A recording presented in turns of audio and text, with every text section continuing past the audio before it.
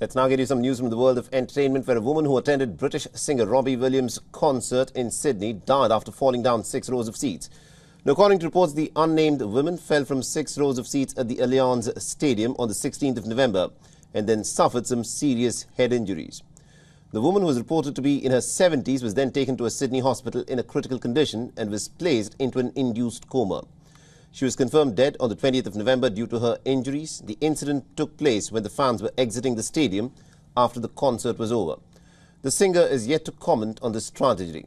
The news comes after a Swiftie fan had died at Taylor Swift's Rio de Janeiro concert due to extreme temperatures as a heat wave had moved through much of Brazil.